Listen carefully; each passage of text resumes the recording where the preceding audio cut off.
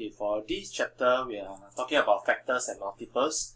And for this video, part 1 of this video, we are actually talking about factors. Okay, so what are factors? Factors are actually parts that make up a number.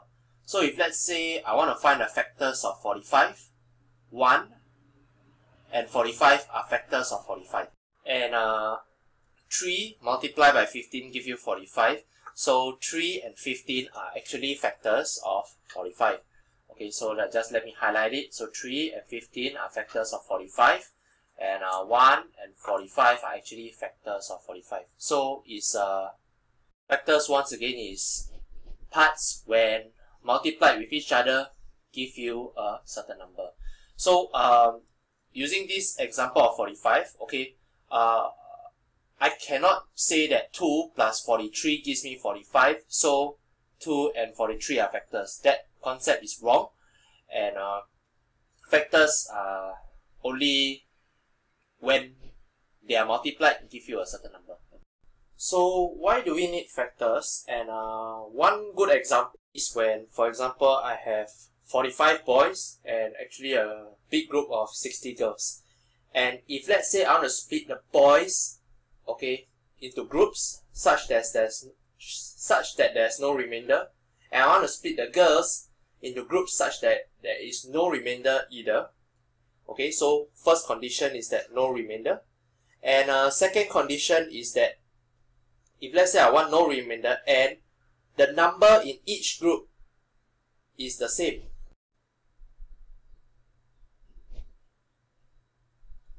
Okay, what number should it be?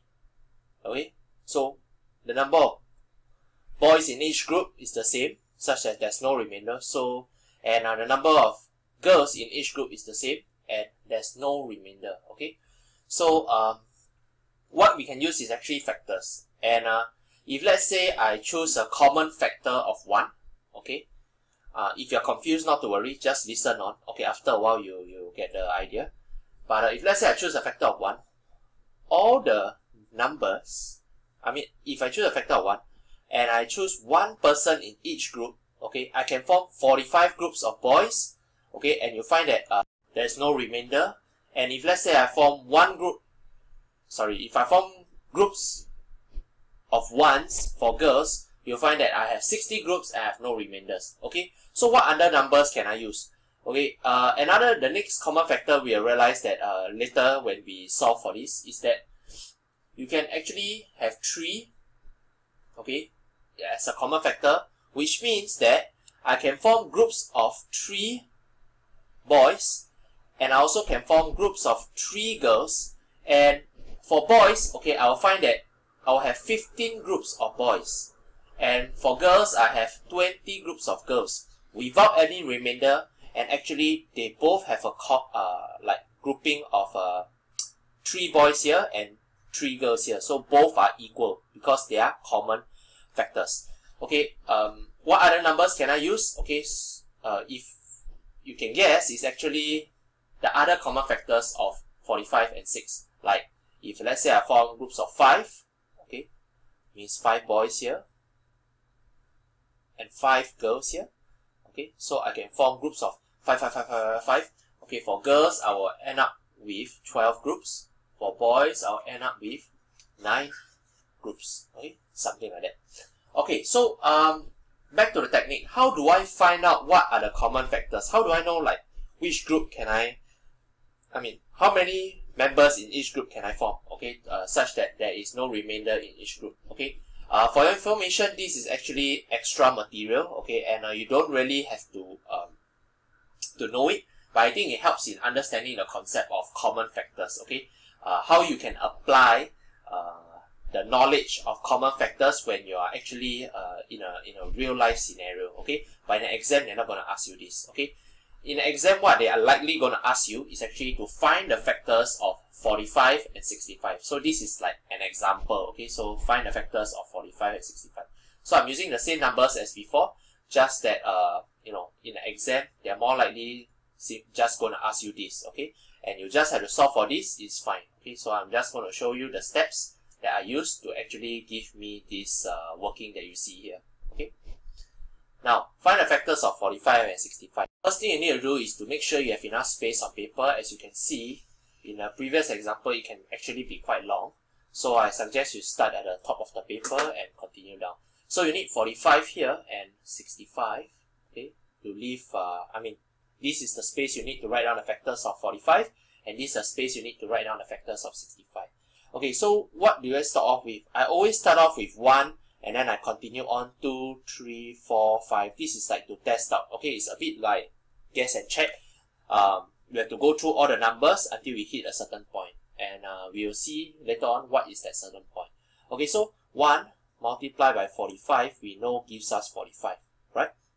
Okay, so next, 2, can I multiply it by anything to give me 45? Actually, no, because if I divide 45 by 2, I actually get a remainder. So 2 is actually not a factor of 45. Alright, remember, there cannot be a remainder, okay, if let's say you're finding factors. Now 3, can I multiply by something to give me 45? Actually, yes. So if I take 45 divided by 3, I actually get 1, 5. Okay, it's 15. So 3 times multiply by 15 to give you 45. And if you realize by now, actually your multiplication must be super strong. And if it's not, you should really revise it multiple times. Make sure you know it in and out. If not, you're going to be very bad at this chapter. Okay, so for 45, 4 multiplied by what gives you 45? You find that when you divide it, okay, you're not going to get, you're going to get a remainder. So 4 is not a factor of 45. Next, I continue with 5. Okay, so 5 multiplied by what gives you 45? Okay, you actually find that 5 multiplied by 9 gives you 45. Okay, and we continue down. 6 multiplied, if I divide 45 by 6, do I get something? No, I don't. Okay, I continue with 7. 7 multiplied by what gives you 45? You find that there's nothing. And 8, I continue. Is there anything? No. 9 multiplied by what gives you 45? You find that it's 5. But when do you stop? Okay, you actually find that when actually you repeat, okay, when you repeat numbers such as 5 and 9, okay, you can see that 5 is a factor, 9 is a factor. There's no point writing 9 once again and 5, because they are the same, right? They're essentially the same numbers. So every time you see a repeat, there's no point continuing because you're going to hit the same numbers eventually. So you eventually hit 15 and you eventually 45, so there's no meaning. Okay, so once you see this, you cancel this. Okay, what you should do is to cancel this and you put a U. This is to remind you that once you have checked for 1, 3, 5 and so on, okay, you actually do a U-turn and come back here. Okay, so what are the factors of 45? You find that it's 1, 3, 5, 9, 15 and 45. So 45 has 1, 2, 3, 4, 5, 6. Okay, 6 factors. As for 65, we do the same thing. So 1 multiplied by 65 gives you 65. 2 multiplied by what gives you 65? It doesn't, because 65 divided by 2 gives you a remainder, so it doesn't. So 3, does it give you? No, it doesn't give you anything. 4, what do I get? Yes, 4 multiplied by 1 and no, it does not give you any factors. Okay, so when you divide it out, you don't get anything. So 5, does it give you something? Yes. 3, 1 and 3, 13. Okay, so 6 does it give you anything? No. 7, does it give you anything? No. 8, does it give you anything? No. 9? No. What about 10? No. 11? No. 12? No. 13? Yes. Multiply by 5 actually gives you back the same number. And you realize that this is a repeat, so you cancel out and you do a U-turn. Oh, but wait. Okay, the previous question was 60, while this was 65. Okay, I just realized this. So, but actually it doesn't matter because this question don't really link with, this previous one. But the process of finding the factors of 60 is actually still the same. You go through the same process, just that 60, as you can see, there are actually different factors, just that there are more factors. So for 60, there's 1, 2, 3, 4, 5, 6. 7, 8, 9, 10, 11, 12. 12 factors for 60, whereas for 65, there's only 1, 2, 3, 4. 4 factors of 65.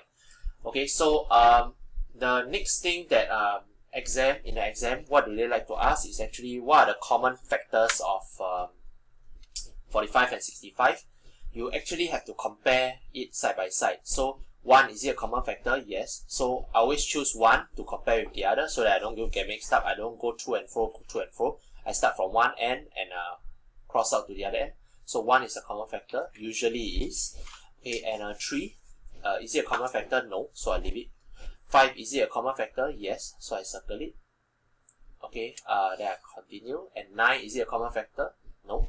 15, is it a common factor? No. 45, is a common factor? No. Okay, so I can see that between 45 and 65, the common factors are 1 and 5. Okay, so this is the other type of question that I ask you. So the first type is to actually find the factors of 45 and 65.